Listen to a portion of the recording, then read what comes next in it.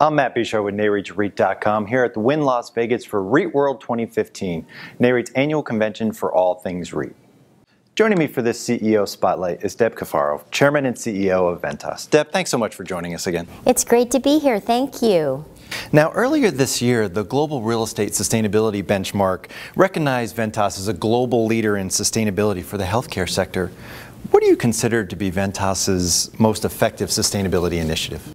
Well, we were really excited to earn that recognition because we've been working really hard with a great team of people to improve our sustainability profile. And so there are a couple things we've done. Certainly we believe in corporate philanthropy through our foundation. We believe in corporate governance, and we're a leader in corporate governance as well, which counts in the GRESB score.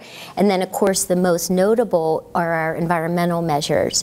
So we have worked really hard on sustainability initiatives in our properties, and these include some lighting retrofits in our medical office building portfolio. We have about 200 assets slated for LED and other types of efficient lighting, and those projects are well underway and have been really great for the properties and also, of course, great for the planet as well.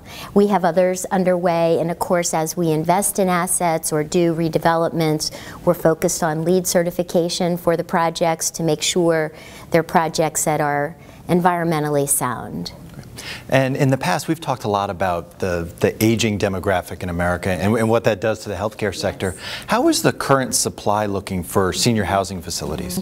Well, let's start with demand, because demand is one of the greatest things you can have in a real estate business, and certainly we in senior housing and healthcare have the demand. So when you look at the population, there are 20 million people over 75. That's expected to grow by over 70% to 35 million in the coming years.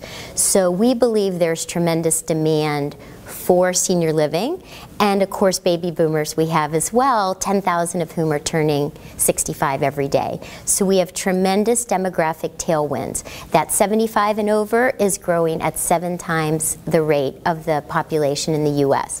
So tremendous demand for the properties. As a result of that, we have seen increased development in senior housing in particular, and that development really is in balance in many markets, but there are pockets of overdevelopment that we see in certain markets, and we expect that supply over time to be absorbed by this coming wave of demand.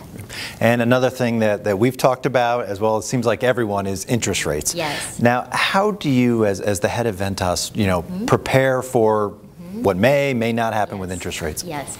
Well, this has been a subject, as you say, for such a long time, and of course we've gotten ahead of the curve on balance sheet, as we have gotten ahead of the curve on many other subjects.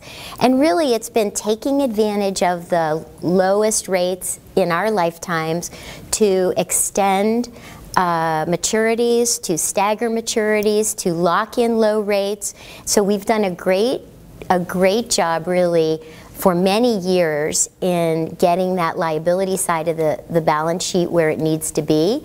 And so we're really happy about that. And we've also changed our business on the asset side so that a number of our assets, particularly senior housing in the management structure, can grow with a growing economy. So we have more leverage to the upside, which balances things out as well.